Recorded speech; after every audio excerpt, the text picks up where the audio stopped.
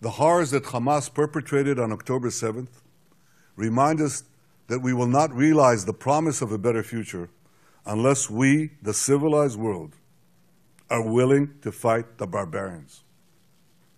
Because the barbarians are willing to fight us. And their goal is clear: shatter that promising future, destroy all that we cherish, and usher in a world of fear and darkness. Ladies and gentlemen, this is a turning point for leaders and nations.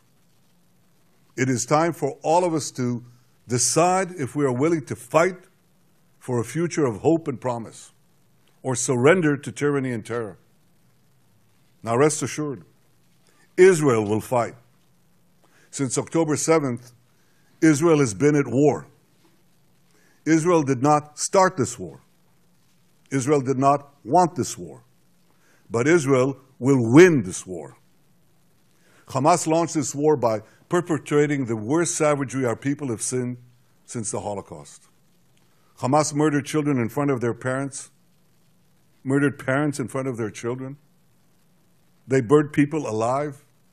They raped women. They beheaded men.